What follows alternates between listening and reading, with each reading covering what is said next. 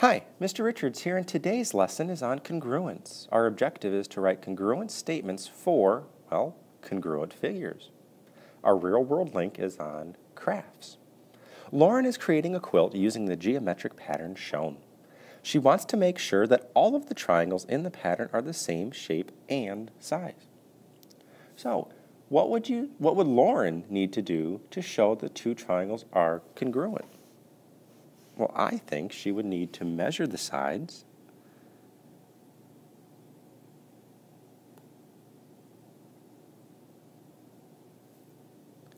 and angles of each triangle and compare. And if you want to find out if they're congruent or not, you can always measure the sides and angles and simply compare. Now complete the list of the parts of triangle ABC and triangle DEF. Then draw lines between the corresponding parts of the triangle. Well, we have our line segment CB, which is right here, and BA already listed. So what are we missing is, well, CA. And then we have angle BAC, which is right here. Angle ABC is right here. So we're missing this angle here, which we're going to call just angle C. Now, what about the other? Well, we're given line segment ED, which is right here. So we need to list this line segment and this line segment. So those are segment FD and segment FE. And when it comes to the angles, we're given angle EDF, which is EDF right there.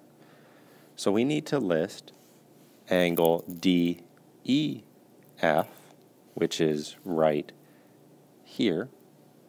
So far we have DEF and EDF. So we need to get this angle here, which we're simply going to call angle F. Now, let's try to match. Let's match CB with FE. As CB is here and FE is there, those are corresponding parts. Then we can also match CA with FD, as we have CA and FD. And then that leaves us with BA and ED, which, if you remember from Pythagorean theorem and properties of right triangles, BA and ED are your hypotenuses, and so those are corresponding parts there. Well, let's start with the right angles. Angle C and angle F are corresponding, which leaves us with angle BAC corresponding with EDF, so BAC with EDF, and then ABC with DEF. Now in this lesson, we're going to practice writing these congruent statements and matching corresponding sides to each other. Now, suppose you cut out the two triangles and laid one on top of the other so the parts of the same measures were matched up. What is true about the triangles? Well, simply, they are congruent.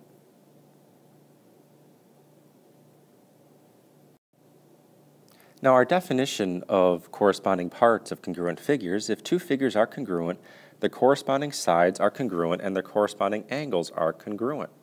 And to indicate this, we have the statement the triangle ABC is congruent to triangle DEF. Again, the triangle ABC is congruent to the equal with a little squiggly on top, triangle DEF. And for congruence, to indicate that sides are congruent, an equal number of tick marks is shown on corresponding sides. So the one tick mark matches the one tick mark here, so AB is congruent to DE. To show that the angles are congruent, an equal number of arcs is drawn on the corresponding angles. So angle D with one arc is corresponding and congruent to angle A. Angle C with the two is congruent to angle F with the 2. So, in the figure below, the two triangles are congruent because triangle DEF is the image of triangle ABC reflected over line M. The notation triangle ABC is congruent to triangle DEF is read. Triangle ABC is congruent to triangle DEF. See, I read it without even thinking about it. Now, the parts of congruent figures that match or correspond are called corresponding parts. Now, in this image here, the parts aren't already labeled. So let's take this chance to see how that labeling comes about. When we have triangle ABC being congruent to triangle DEF, you can actually use that order to help you, so that when you look at the angles, A is the first listed, then D. So we can say, all right, angle A corresponds with angle D. Now, angle B and E are in the middle, and those both happen to be right angles, and so those are also corresponding and congruent. And now with C, it's the last one, as is F, so we'll have the 3 arc marks for C and F, saying that those are congruent. And actually, in your book, it might just be 2 arc marks, but we'll just fix that and make that 2. With the sides, we have AB being first, and then we have DE, and so we have 1 tick mark for each of those, and those are corresponding and congruent. Then we have BC and EF. Well, BC and EF, 2 tick marks there. And then lastly, you're like, wait, what about AC and DF? Well, that kind of wraps around if you kind of go from C back to A and F back to D. So 1, 2, 3, 1, 2, 3, those are corresponding and congruent. The parts of congruent figures that match or correspond are called corresponding parts. Write congruent statements comparing the corresponding parts in the congruent triangles shown. So we're going to use the matching arcs and tick marks to identify the corresponding parts. So we have angle J congruent to angle G. Well, J and G both have 1 arc mark. Angle L is congruent to angle I. As you see, L has 2 tick marks and I also has, 2 arc marks, not tick marks. And then angle K is congruent to angle H, as both have the 3 arc marks. Then when we come for the corresponding sides, JK is congruent to GH because JK has the 1 tick mark and GH has the 1 tick mark. KL is congruent to HI, as KL has 3 tick marks and HI has 3 tick marks. And then LH is congruent to IG, as LJ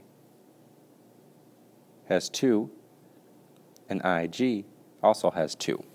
And now when it comes time to try this out on our own, let's go with the corresponding angles first.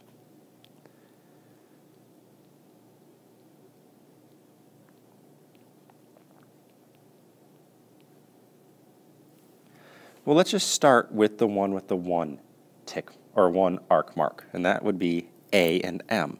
So angle A is going to be congruent, it's equal with the squiggly, to angle M. Then the one with 2 tick marks is angle B, is congruent to the other one with 2 tick marks, which is angle N. And now we have 2 sets of right angles, and that gets a little bit tricky. But for this, if we look at angle N, and there's 2 tick marks, or 2 arc marks, if we look directly across, we get angle P. Well, then if we go to angle B, and we have the 2 arc marks, we go directly down and across, we have angle S. So that's a way to figure out, when these are both right angles, that S and P are congruent to each other. So angle S is congruent to angle P. And then lastly, well, we only have one other option, but if we look opposite of angle A, that's angle K, the 1 arc mark down to K, and then the 1 arc mark from M goes down to Q, or O. So O is going to be congruent with K. Okay? Now, what about our corresponding sides?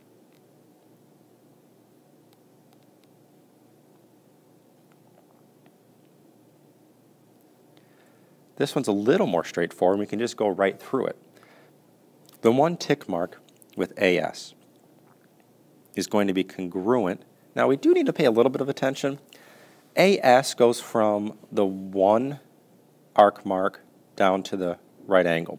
So we want to make sure, even though this has one mark at MP, that we match it. So AS went from the one arc to the right angle, so we have the one tick mark, so we need to go from the one arc down to the right angle to call this segment MP. Then, our 2, we have angle, or segment KS is going to be congruent. Now, K is below the 2 mark. K is below that. And we know it's going to be congruent to PO or OP. And the one below the 2 is O. So we're going to match that as OP. Then the 3, let's just call it BK, is going to be congruent with, and that goes from the 2 down to the right. So the one that goes from 2 down to the right, that has 3 tick marks, is NO. And then for the 4th, we have MN, and that goes from the 1 arc mark down to the 2 arc marks. So 1 arc mark down to 2 arc marks. That has the 4 tick marks is AB. In example 2, we need to be able to write congruent statements and identify transformations. So, triangle ABC is congruent to triangle XYZ. Write congruent statements comparing the corresponding parts, then determine which transformations map triangle ABC onto triangle XYZ. So our first step is to analyze the figures to determine which angles and sides of the figures correspond.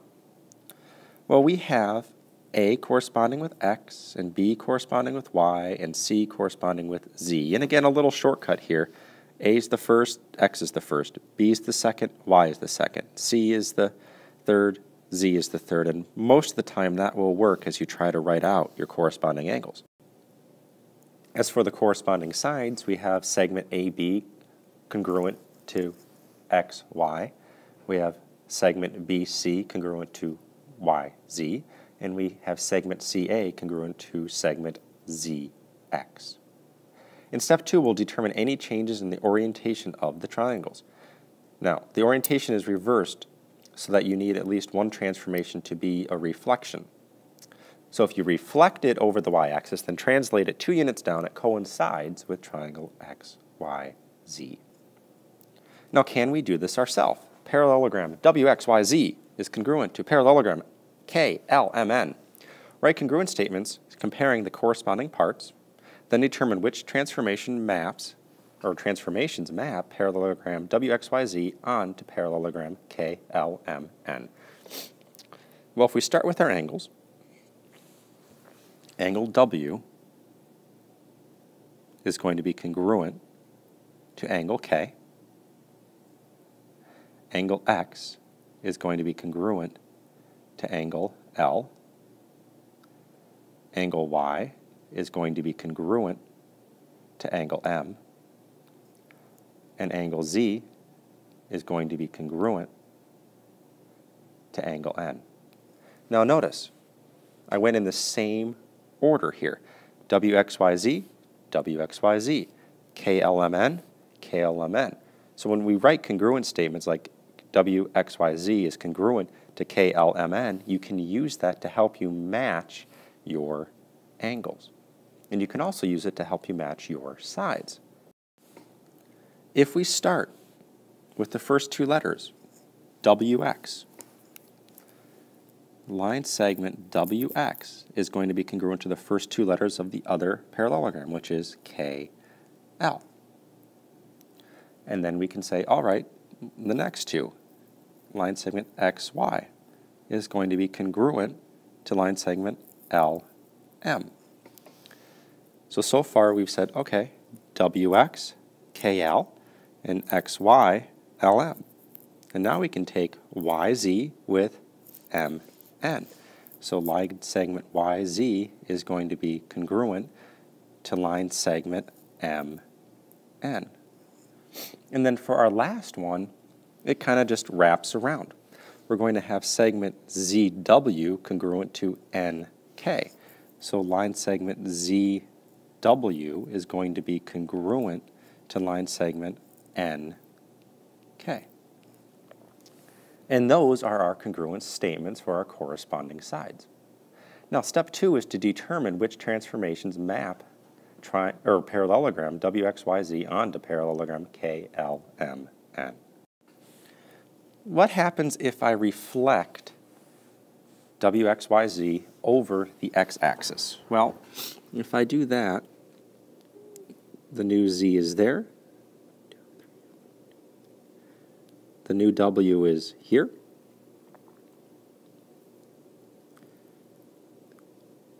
The new X is there, or X prime. And Y prime ends up right there. And now we have matching orientation.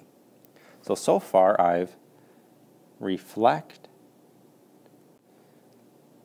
WX, Y, Z over x-axis. That was the first thing I did. And now if I simply translate from here, 1, 2, 3, 4, 5 units to the left, it will map. So translate W, X, Y, Z prime 5 units left. We can say that it will coincide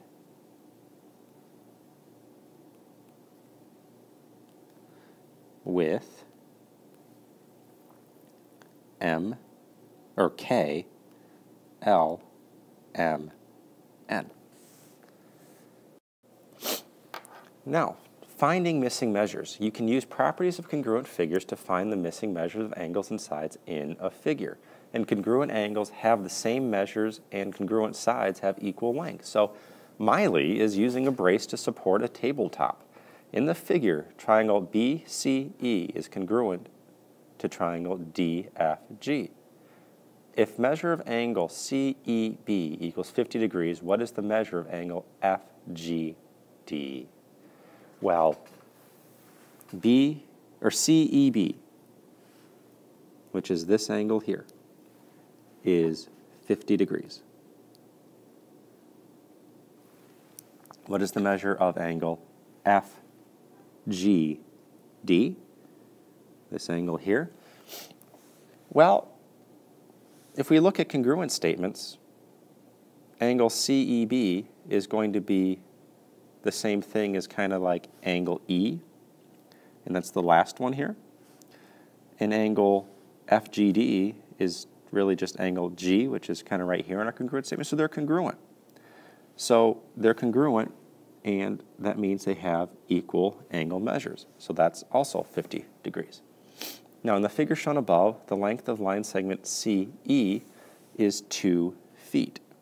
Now if I just redraw this down here, we have CEB, and this is 2 feet.